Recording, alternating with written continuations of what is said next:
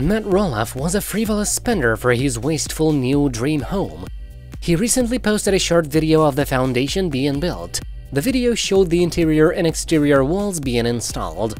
A powerful forklift and backhoe appeared on the ground. In my opinion, the future mansion is too big. There is already a great house on the property, so why does he need such a big house? It's just wasteful. There's a point where there are needs and wants, and it feels very much like a want. Since he practically burned down his whole family because of it, it seems doubly wasteful.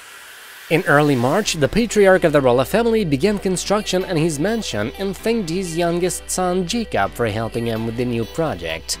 Matt shared, "Very excited to be finally, after 5 years of planning, to be starting on our own new house. Jacob is cutting up the logs we have been saving.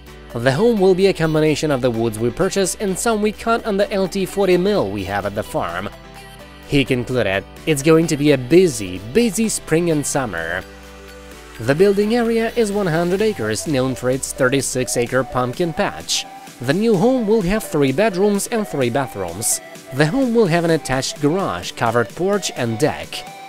Once completed, Matt will likely live there with his longtime girlfriend Karen Chandler. Karen refused to live in the main house on the farm. Matt had previously lived there in the main house with his ex-wife during their marriage.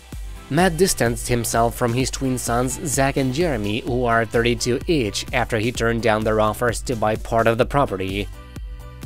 Thanks for checking in, folks! Don't forget to subscribe if you like the content.